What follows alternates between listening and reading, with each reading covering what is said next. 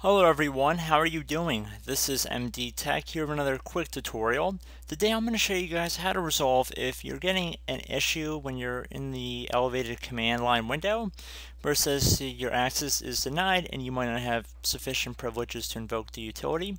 So in this brief tutorial I'm going to be showing you guys how to hopefully resolve that pretty quick.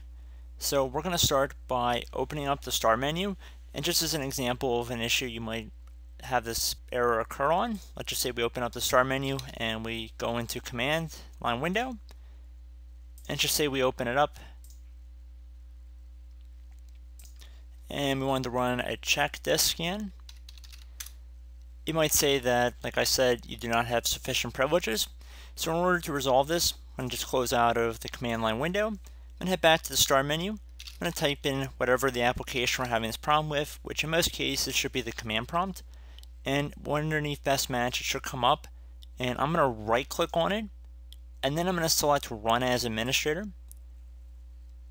And now you should see a user account control window that will ask if you are sure you want to allow this app to make changes to your device.